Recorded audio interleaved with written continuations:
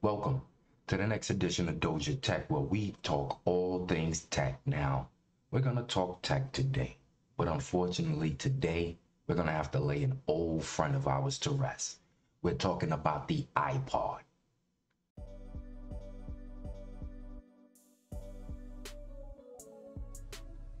So let's look at portable music. Let's look at the landscape. The first thing, if you want to listen to music portably, you can go out and buy a CD player, right? That's one way to go. About 10 to 15 songs. Or you can buy a flash player. Go out and buy one of those.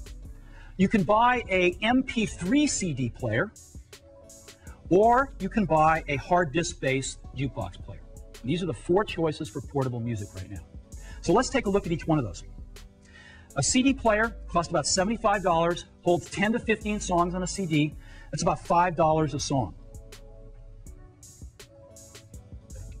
You can go buy a flash player, pay about double that, about $150, holds the same 10 to 15 songs, or about $10 a song. You can go buy an MP3 CD player, and an MP3 CD, which you can burn on your computer, costs about $150, but holds 150 songs. So you get down to $1 a song. Or you can go buy a hard drive jukebox player for about $300. It holds about 1,000 songs and costs about 30 cents a song. So we looked at this and studied all these, and that's where we want to be. That is where we want to be. And we are introducing a product today that takes us exactly there, and that product is called iPod.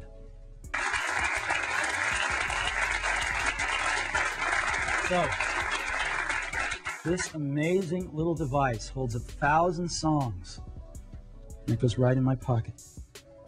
Apple introduced the first generation iPod on October 23rd, 2001, with the slogan, 1,000 songs in your pocket. They went on sale on November 10th, 2001.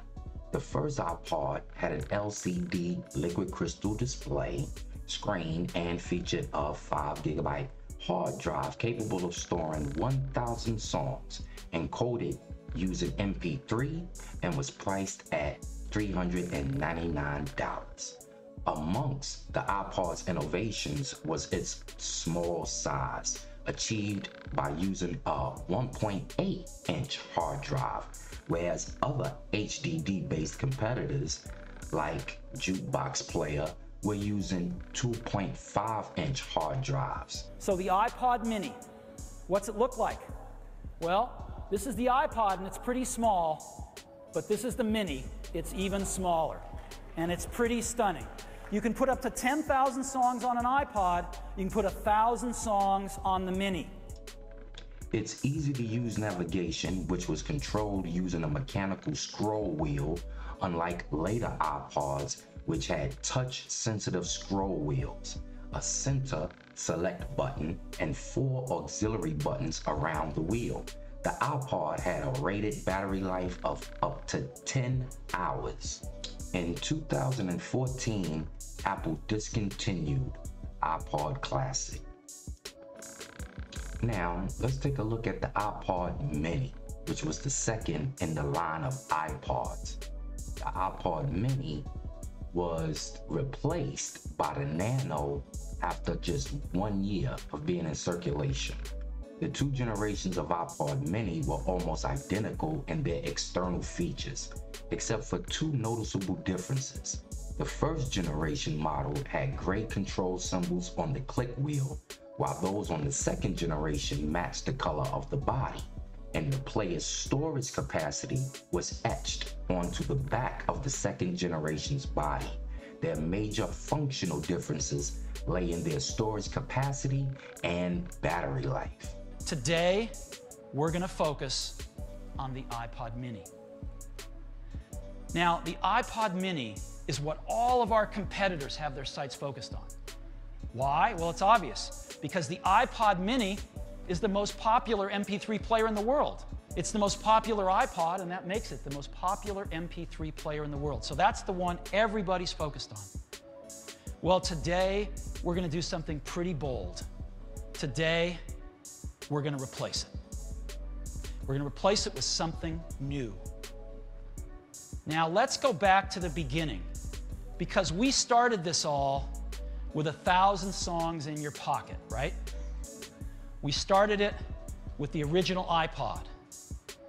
And then we carried 1,000 songs in your pocket over to the iPod mini. Well, now we're going to replace the iPod mini with a new player, an entirely new ground-up design that also has 1,000 songs in your pocket.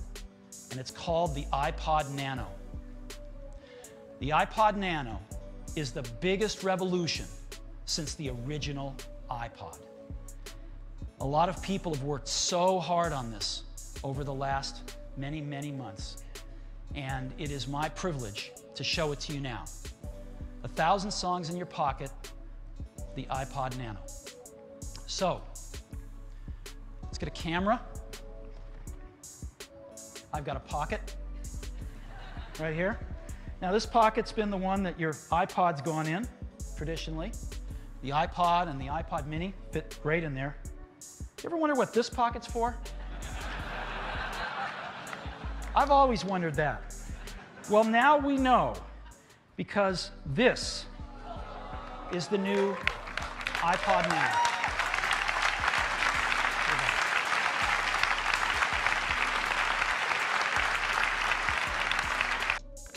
Now, moving right along to the iPod Nano. The iPod Nano had 7 generations, 7 different versions of the iPod Nano.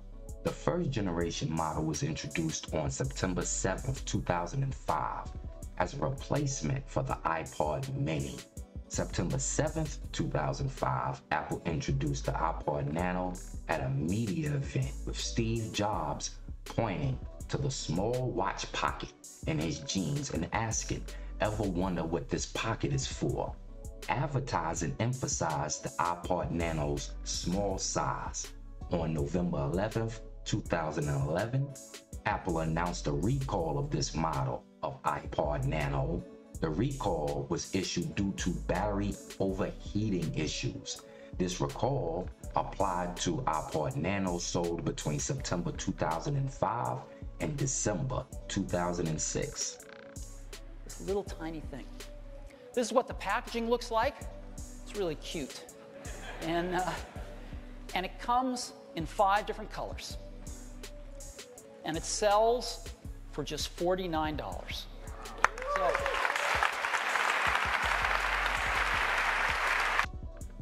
moving further along, the iPod Shuffle. The iPod Shuffle had 4 generations, 4 different types of iPod Shuffle. The iPod Shuffle was discontinued by Apple on July 27th, 2017. But it was released on January 11th, 2005 during the Macworld Expo. The first generation iPod Shuffle was designed to be easily loaded with a selection of songs and to play them in sequential or random order. According to Apple, owners of the existing iPod had often left the music selection to shuffle, and the new iPod Shuffle was a way of implementing that in a much more cost-effective way. far from it. You know, when we introduced the iPhone in January, we said it was the best iPod ever. And iPhone owners agree with us. It's incredible with its multi-touch user interface, its incredible album artwork and video. It is the best iPod ever. And people have been asking us and wondering, when are we going to bring this technology to an iPod? Well, the answer to that question is we're going to do it today, and this is what the product looks like.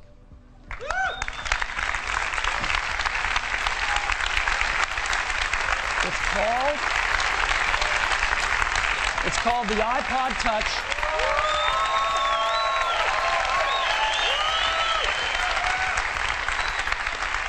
I happen to have one right here. It's just about the same size screen as the iPhone, but it's even thinner. It's 8 millimeters thin. It's unbelievable. The new iPod Touch. We think it's one of the 7 wonders of the world. It's just incredible. And all of this history now brings us down to the iPod Touch. The iPod Touch was introduced in 2007. Some 100 million iPod Touch units were sold by May of 2013. The final generation of iPod Touch was released on May 28, 2019. It's the seventh generation model. The iPod Touch is the last product in the Apple's iPod product line after the discontinuation of the iPod Nano and the iPod Shuffle on July 27, 2017. And here's some fun facts if you didn't know. The fastest selling music player in history. That's crazy. The fastest selling music player in history. The name iPod, if you didn't know, the name was proposed by Vinny Chico. I hope I'm saying that right. I believe it's Chico, a freelance copywriter who was asked to figure out how to introduce this device to the public. He got his inspiration from the Stanley Kubrick's movie 2001, A Space Odyssey, particularly from the phrase, "Open the pod bay door." That's where the name iPod comes from, people. More fun facts. Besides being known as the smallest model, the iPod Shuffle was also the cheapest one. This is because of the usage of the flash memory and the absence of a screen. Before Vinny Chico came up with the idea to call it iPod, the product was known by the code name E68. Due to the small number of sales of the Apple Newton, Apple wanted a mobile device. Therefore, they started to develop a personal media player, which would become the iPod. The iPod Supreme is considered to be the most expensive iPod Touch on the planet. It is covered with 149 grams of 22 karat gold. The outer section of the iPod has 300 diamonds, and the main navigation button has 12 diamonds, which is surrounded by a single cut pink diamond of 2.1 carats. The device comes in a box made of white wood, and it costs $233,000. That would be the most expensive music player probably in history. And with that being said, we say goodbye to an old friend, an icon, a partner. Rest in peace, iPod. You will never be forgotten. Check in with me again next time on Doja Tech. Next time, people.